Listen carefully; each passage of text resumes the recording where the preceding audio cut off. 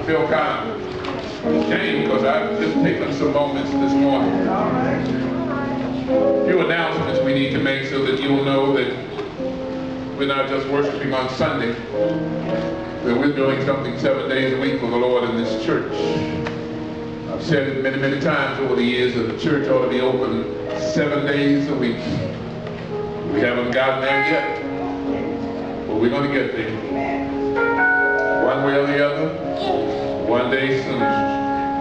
Soon and very soon. We're going to get there. I'm going to ask Sister Mahone if she would come down at this time. She told me this morning she had an announcement she wanted to make it. I believe we have a sense of what she's going to say, but it's always a joy. Amen. Thank you.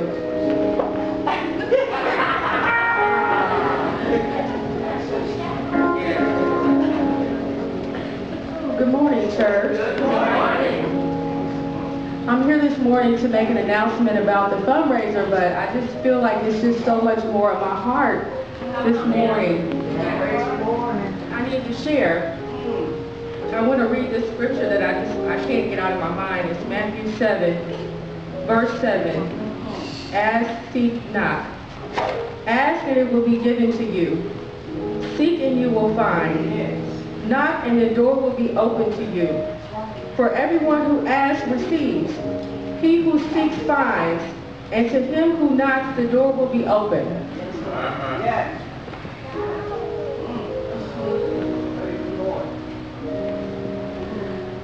I'm thankful this morning, and I know you see me praising, and it's not because I'm sad or that I had a bad week.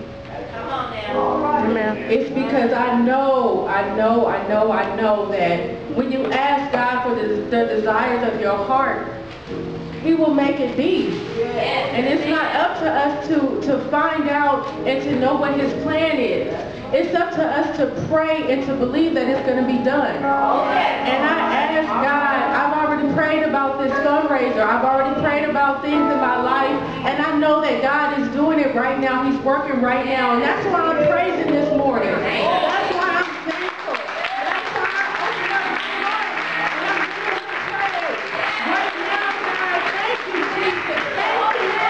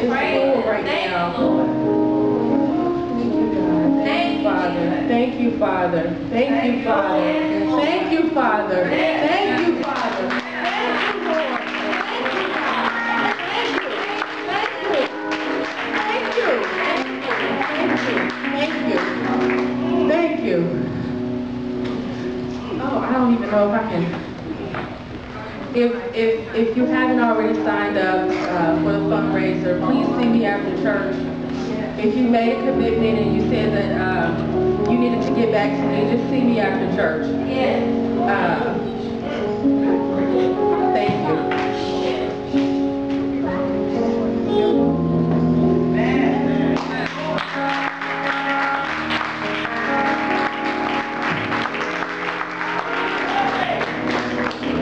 Spirit of the Lord. It's the Spirit of the Lord.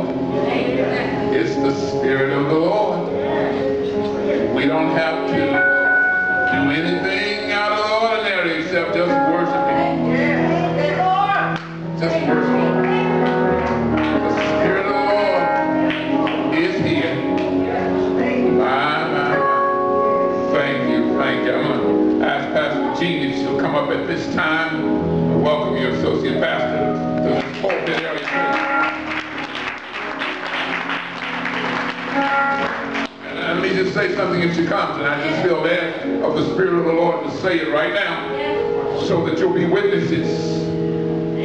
I love movies, as you well know. And there's a movie with Denzel Washington where he's a private in the army during the Civil War. And his commander asked a question. There's a young man that's carrying the flag. And the man says to him, or the commander says, if this man should fall, who will pick up this flag and carry on? Saying to you this morning so you'll know where my heart is. If this man should fall, hear me well. If this man should fall or get to a point where you can no longer pastor this church, this woman should be accepted as your pastor until such time as she sees fit to find a suitable replacement. I'm not asking for your approval. I'm asking for your amen. Because God has already set in motion the future of this church. Does somebody know what I'm talking about this morning? I'm not preaching and not speaking gloom and doom, but you see, you have to be ready. You have to be ready. And I don't want to leave you without a shepherd. So welcome the associate pastor of this church.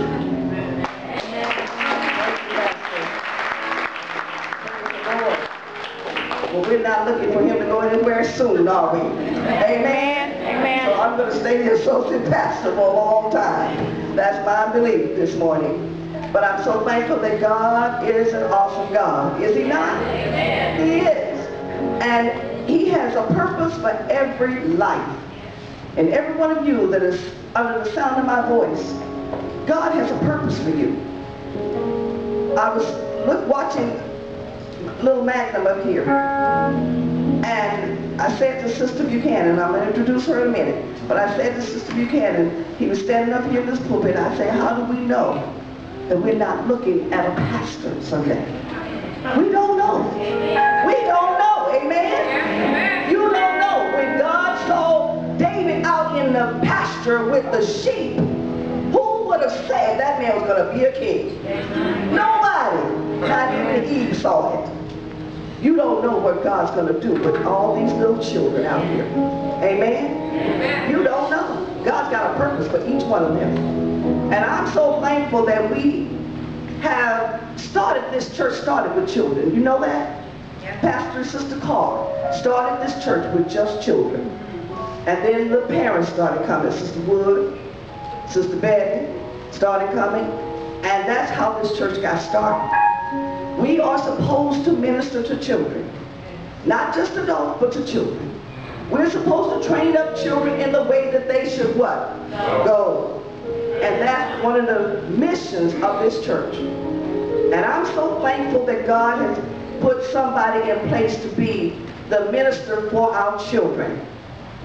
And then we have God put somebody in place to be the minister to our youth. And I'm thankful to be their overseer, their pastor.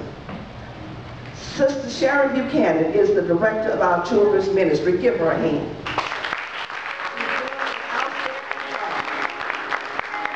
And it is a ministry to take your children every Sunday and go to children's church and teach them about the love of Jesus. That's a seed being planted in their spirit, in their hearts, that someday is going to reap a great harvest.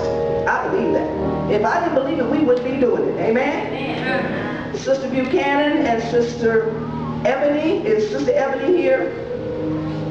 Would you two come? Sister Buchanan is our children's director. Sister Ebony is our youth director. Give her a hand. Amen? Doing a great job. Pick up the mantle and carry it on. And our young people are coming and being blessed. They look forward to being here on Wednesday night with Sister Ebony and Sister Buchanan. And now I'm going to let them tell you the rest of the story. Amen? Good morning, church. It is an honor to be in front of you this morning. We have some celebrations to do. We have two outstanding people who have now turned 13. Praise the Lord. And at the age of 13 in this church, I get to hand them over or even kick them out of the children's department and say, you can never come up again because you still begged me. But these two children these two young preteens or teenagers have been very outstanding, very hardworking. They've grown a huge amount over the years since they were babies, since they started coming here. So at this time, before I call their children up, I'd like to ask Sister Penny to come up and Sister Marianne to come up. So if you haven't guessed, these are the two parents who talk to me every time and say, what am I going to do with these boys? And I'm like, they'll grow up. Look at the other ones. And I mean, look at the other ones. They'll grow up, they'll mature. And I remember when Jonathan first came, and I had to, you're going to sit down. You're not ready for this. And he looked at me. He's like, no, sit down. You're not ready for this. And each time, and he's grown. I don't have to tell him to sit down. I don't have to say, you're not ready for this. He volunteers, and I'm very proud of him. Very proud of him. Jonathan, won't you make your way up? Yes, come on back up. Our second, Jonathan turned 13 in July. Our second young man is a member of a group of 4. And I am so happy that number 3 is out of my way. Not because he's a pain, but because he's a pleasure. Sometimes he's too much of a pleasure. So at this time, if I can have Andrew to come up. Yes. Andrew will be, let's give him a round of applause.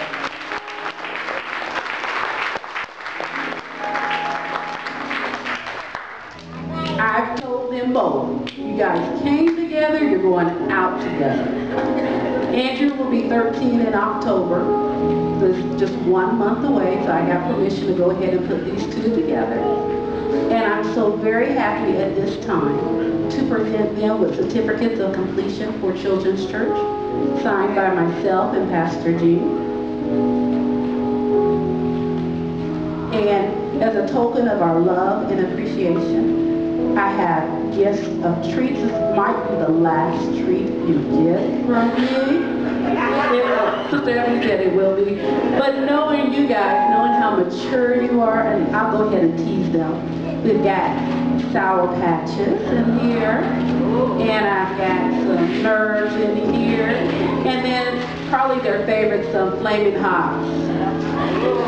But knowing them and Pastor's rule of not eating in church, I'm going to give this to Mom. To say for after church. And at this time, I'm going to give you a handshake. Great job. Great job. And I have now officially gifted you to Sister Ebony in the youth group. Let's give him a round of applause. Great job. Great job.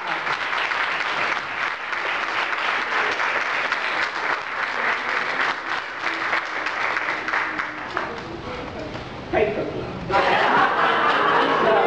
I actually had Jonathan in my Sunday school class, and I see the growth of him. He's always very receptive. I'm always trying to kick Andrew out. Not anymore. Not anymore. Not anymore. I think that it's going to be a great time. It is. And I am actually excited about these two joining the group. Praise the Lord. Everybody can praise the Lord.